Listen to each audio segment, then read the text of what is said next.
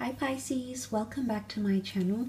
This will be a general 3-card spread, having a look to see how your special person might be feeling about you and your situation around this period. I do appreciate all the likes, shares, subscribes. It does mean so much to me, so thank you again Pisces for doing those things. I really do appreciate it. Let's jump into the reading. 3 cards. This reading can be for Pisces, Sun, Moon, Rising and Venus. Let's have a look and see how this special person of yours might be feeling, whether this is an ex, a spouse, a lover, someone you'd like to date, someone that you're no longer in contact with, or anyone romantically involved. Pisces, how do they feel?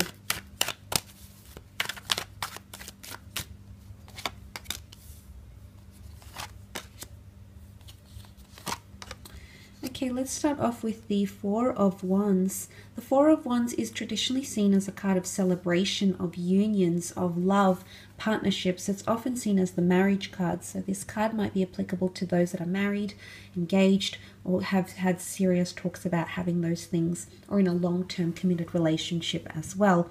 Not necessarily though. The Wands can also represent fire signs, Aries, Sagittarius, or Leo. But the 4 of Wands is someone feeling, or there's definitely someone here around you who's feeling very happy. This is about harmony and feeling at a very good place in your connection. They feel like they want to celebrate something with you. Celebrate your connection, celebrate love, or it's the type of mood you put them in, Pisces. It's the effect that you have on them. This is very, very powerful. Look, there's a lot of people in the cards, and it's almost like they're brought together by some sort of celebration or union. So for some of you, there might be someone here who's feeling like they have approval or blessings. So for example, some of you might have recently introduced someone special to your friends or family, or vice versa, but it's almost like there's a blessing or an approval. So someone feels like things are more official. There is a sense of something being quite official here with the 4 of Wands. So they're determined to make things official maybe, or they feel like they have some sort of support, or they have approvals or blessings to be with you. Or people, it's almost like redemption even as well. There might be someone here who feels like they've redeemed themselves.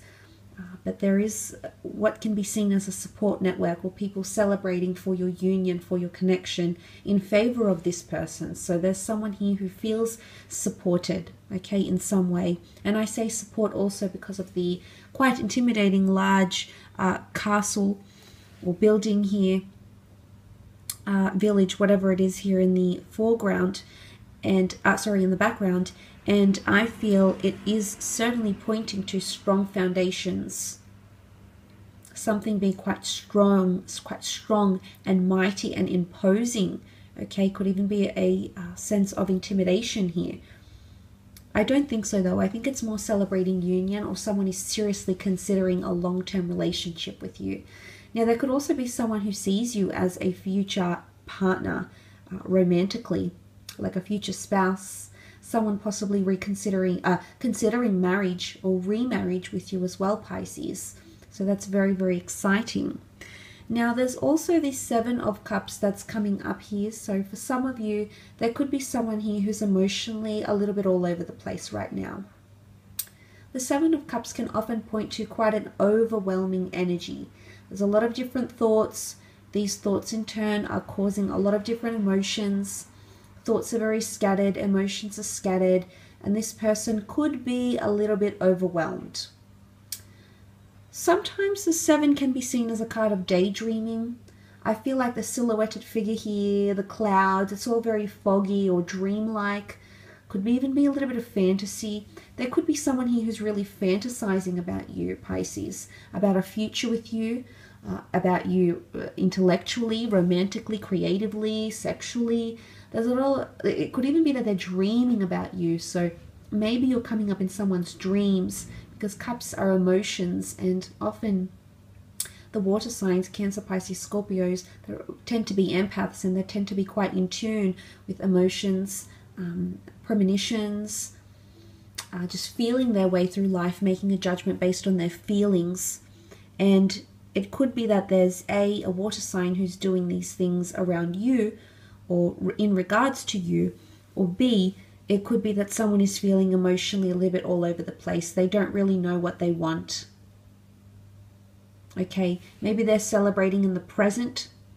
They're celebrating when things are good between the two of you, but when things become a little bit upside down, which the Hangman can indicate, suddenly they're not really sure about what to do. There could be a set of circumstances. You might reach each side of the spectrum. Okay, you might have a very good period or a very good circumstance in this time frame, but you might also have something that might throw you off a little bit, or this person will feel like they're thrown off. But there's certainly going to be a time where their judgment is impaired or feels clouded, or it could be that they're not sure about what they want. They're not sure. They might want to put the brakes on things. They might not be in a healthy state to be making major decisions around your relationship or marriage or reconnecting. There could be a lot happening for this person, maybe with other things that have nothing to do with you, Pisces. Maybe with health, maybe with their mental health, physical health, maybe with their job, maybe with other factors. But there could be a lot of different things that are impacting or making this person think otherwise. So it's not one specific thing. There's an amalgamation of things. There's a plethora of things that are making this person feel either overwhelmed or feeling like they're unsure. Something about a selection process. They're umming and ahhing, and maybe there's someone here who feels like they have unrealistic fantasies about you. Maybe there's someone here who feels like you might have unrealistic expectations or fantasies of them. It could be an element of pressure, and pressure has come up in the form of the Hangman here. The Hangman is seen as punishment, introversion, imbalance, something that's not right, something that's not upright and active. Now, for some of you, it could be someone that feels like you're punishing them.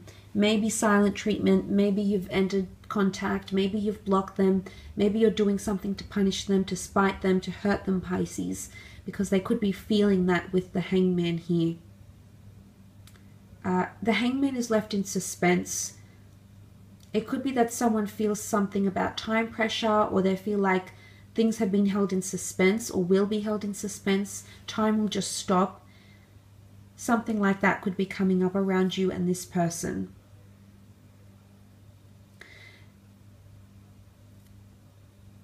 And it could definitely be, if you're going through this period where, you know, you've had the highs, you've had the happy times, and now come more serious times, and suddenly this person is not acting the way you thought they would, is not reacting the way you thought they would, is not conducting themselves in a manner you thought was alike to their personality, to what you know about them so far, or however long you've been with this person.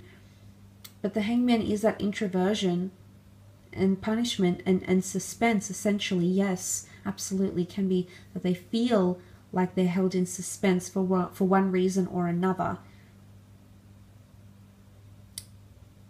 But the halo here could be a fire sign, Sun, okay, Aries, Sagittarius, Leo. It is seen as a halo, or even like a martyr's halo, a bright idea, an epiphany, a realization.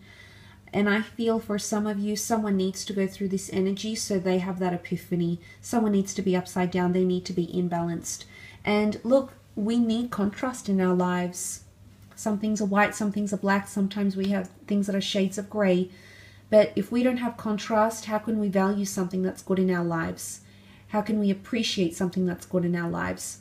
How can we know when something is toxic, when something is negative, when something is bringing us down, when we do not feel something that is the other to that? So there's definitely someone here who's having contrast, maybe even second thoughts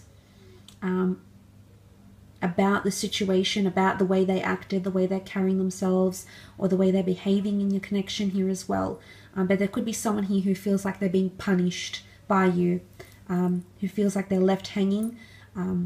They feel like things are inconclusive somehow, potentially. I will leave your reading at that, Pisces. Thank you again for tuning in. Please don't forget to leave behind a like or a subscribe or a share. That would be very much appreciated. Otherwise, I'll catch you next time. Thanks again, everyone. Bye for now.